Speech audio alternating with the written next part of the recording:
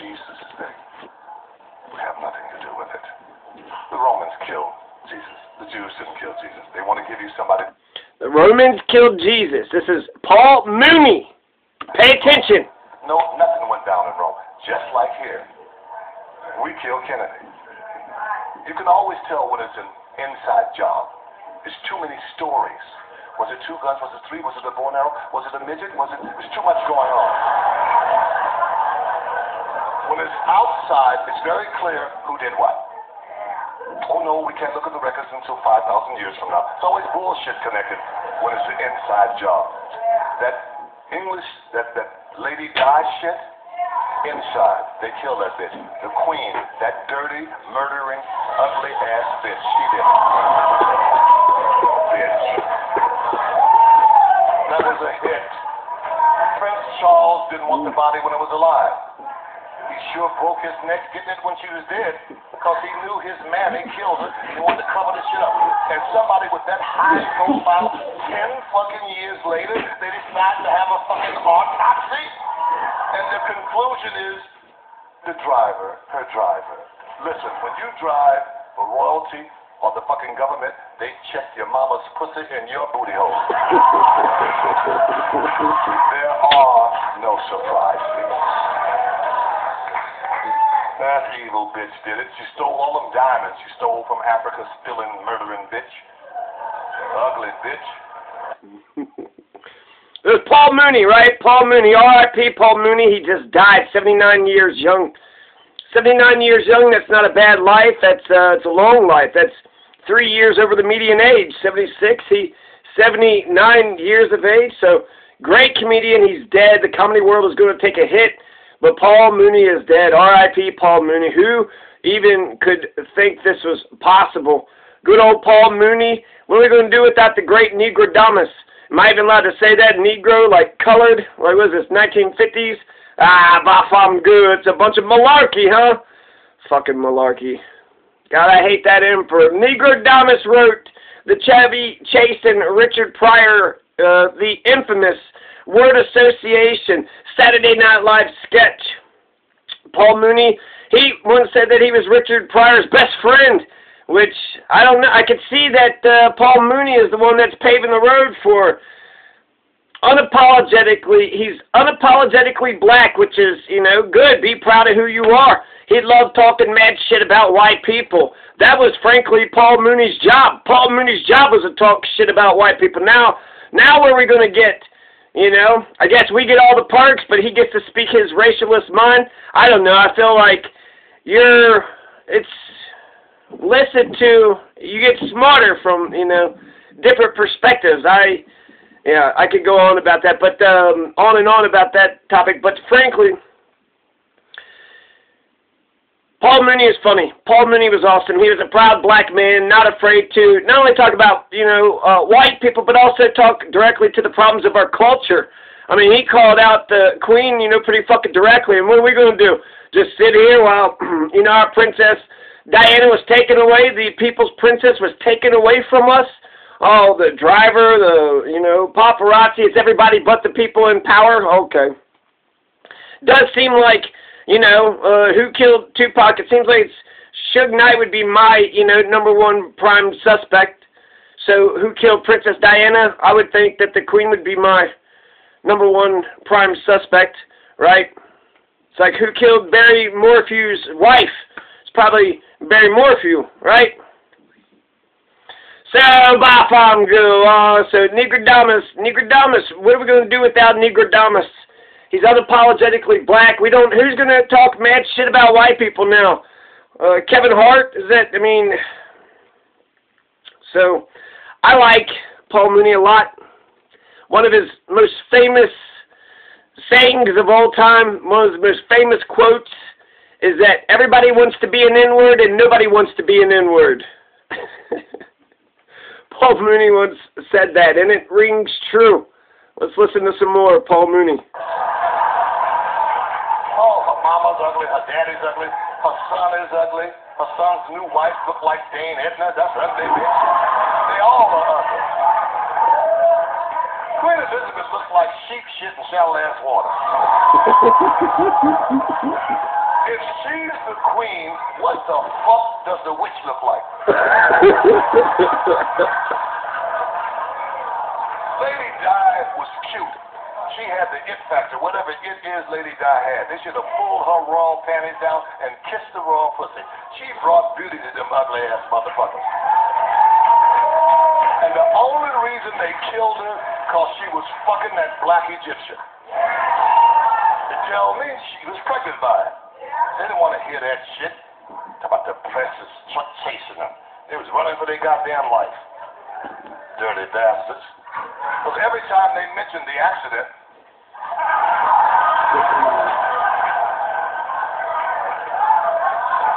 they never mentioned he was in the car. How come they don't say he was in the car? You never hear them talking about him. They don't want to bring him up. And her little friend writing the book, oh, she wasn't in love with him. It was some other little skinny white Englishman. Bullshit. She died with who she was fucking. That was her man. She was in the car. What was that little skinny white man? She loved him so goddamn much. Dirty. No, but they did it. That fucking queen did it. She did it. And the world loved Lady Di. She was jealous of Lady Di because she was cute. Flowers came from all over the world. Queen Elizabeth could drop dead tonight. Ain't no goddamn flowers coming. A shovel? Hurry up and bury this ugly bitch. And then they're going to throw a cross and garlic on her so she won't get up. Old vampire-looking bitch. So, if we weren't being ruled by, a bunch of white oppressors, then maybe his racialism, I feel like it's not, I don't know. I feel like he's interviewed with white people. He performs to white people. Can he hate that he thinks that, I think he sees a distinction. I think he sees a difference. So therefore he's racialist, not racist. The hatred isn't there. He doesn't actually believe, but he's got power, he's got the microphone, right? And so, if Queen Elizabeth did do that shit, we got no justice whatsoever, but at least we get to say, she was an ugly pile of shit, right? So that makes it all okay, right? You guys think I'm faking it. I do not. We ain't supposed to touch the queen. I'll rub chicken grease all over that bitch. Oh, she could walk through that door. You phonies. Your Highness. I'll snatch that bitch's purse. I don't like that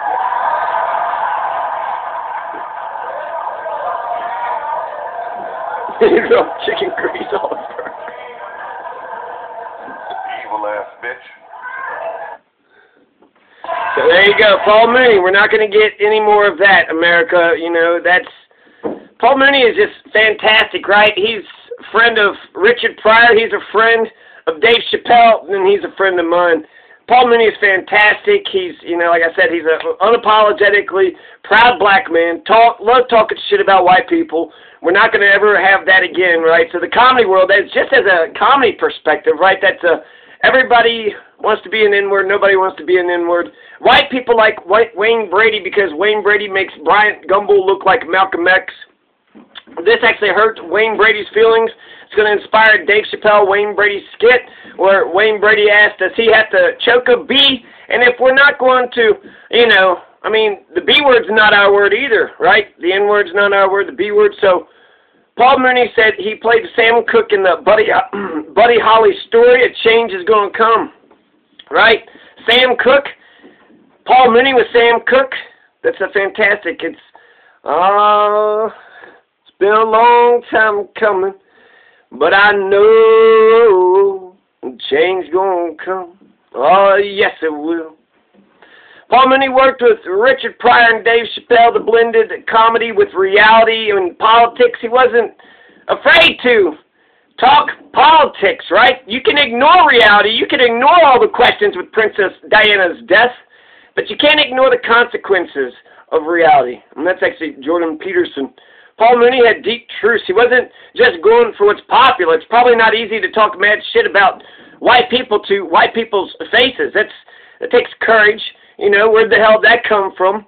Paul Mooney is fearless and frank, and he paved the way for every other black comedian that is out there. Chris Rock, Kevin Hart, Chris Rock, Kevin Hart in response to Kramer in 2008. A little ironic, or maybe evolution, or I don't know, but in 2008, I think it's on Letterman, Paul Mooney is going to say that he doesn't want to hear or say the N-word anymore. He said he was the ambassador of the N-word, and he didn't want to hear or say it. After he heard Kramer saying it, he was just like, wow, that is nasty, that is disgusting, that is ugly. And so, but Paul Mooney himself is also the same person that said saying the N-word made his teeth whiter, right? And his whole comedy is about be this and N-word that. He loves saying it. He said he loves saying the N-word. He said it just smooth and it rolls right off his tongue. He just loves saying the N-word. So, you're welcome. Kaffir. This is an N-word in South Africa. So, Kaffir, I don't know, that nobody knows it over here, but that's the N-word, right? But that doesn't roll off your tongue, right? That doesn't roll off the Kaffir. That's like all clumsy and shit. Am I allowed to say Kaffir? I mean, over here, I think, not in South Africa, but over here, nobody knows what the fuck it means, of course. You Kaffir motherfucker. Okay. Cool, thank you. You're a Kaffir too. What's up? So it's actually not the word so much to me, it's the tone, right? If you was like, you fuckity fuck, you motherfuckity fucking and fuckity fuck you, versus, what's up, you fuckity fuck, hey, my Kaffir, right? So is that the right way? Is that the okay way to say Kaffir with an A? My Kaffir. Kaffir, please. Everybody wants to be an N-word and nobody wants to be an N-word. Maroon. Paul Mooney said that whites terrorized blacks and made blacks tough so black folks could handle 9/11, but now terrorism makes white people crazy because the TSA asked for my ID 5 times. The TSA asked for my ID 5 times. That put white people in the fucking nut house. They couldn't handle it. The TSA keep on taking my shoes off. Are you kidding me? Paul Mooney said that the Apollo showtime at the Apollo is black heaven. Imagine if Apollo standards were used for our nation's philosophy. Our government should be of and by and for the people. Yeah, 3 branches of government to prevent tyranny. Yeah, that's right. Woo! Referendum, initiative, recall. Oh, shit. Plus big old fat Bill of Rights. You get rights. Everybody get rights. Yeah. 100 rights. Let's get 100 freedoms and rights. Hell yeah.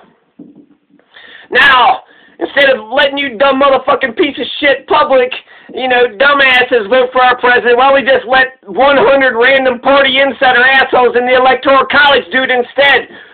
Boo. Boo. What the hell are you talking about? Paul Mooney said that golf courses remind him of plantations. He hates seeing them. Paul Mooney said that black is the new white.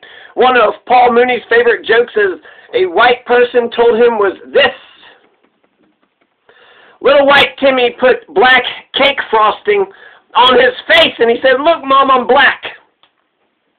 Well, his mom didn't like that at all, so his mother, little white Timmy's mother, slaps him, and he orders him to go tell his father. Tell your father what you just said and did. And so he goes in, he goes, "Look, Father, I'm black." And his father gets mad, and he slaps him. So then little white Timmy, then he's, "Go tell your grandfather," of course. The grandfather slaps him too, right? Just all he did was put cake frosting, black cake frosting on his face, said, "Look, look, Mom, I'm black. Look, Father, I'm black. Look, Grandpapa, I'm black, Grandpapa." Then the grandfather sends it back to his mother, and his mother goes, "Okay, little Timmy, so what did you learn? What did you learn, little white Timmy?" Little white Timmy said, "Well, I've been black for 5 minutes, and I can't stand you white people." R.I.P. Paul Mooney. R.I.P. With Mel Gibson? Mel Gibson was older than her. Mel Gibson looks like her grandfather. Tina still looks the same. She looks good. We lost Ike. We lost Ike. In the hospital, Ike begged for Tina. Tina, bring in here. I want to slap that bitch one more time.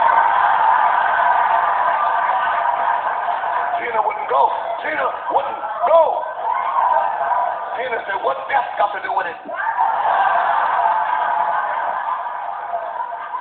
And the Grammys made the mistake of calling Tina Queen. You know about it. You know who was there? You know who was there? Aretha. Aretha. That big bitch was pissed. She think it's a duplex. And just titties everywhere. Titties and hats. Titties and hats. She was pissed. I was there. I tried to help her. I said, Aretha, chill. I feel like Paul Mooney is the Lenny Bruce for black folks. Lenny Bruce wasn't 100%, but because he was all over the place and he talked about so much shit and he just fucking cussed all the goddamn time, it allowed for your artiste to come about, and you know. So R.I.P. Paul Mooney. R.I.P.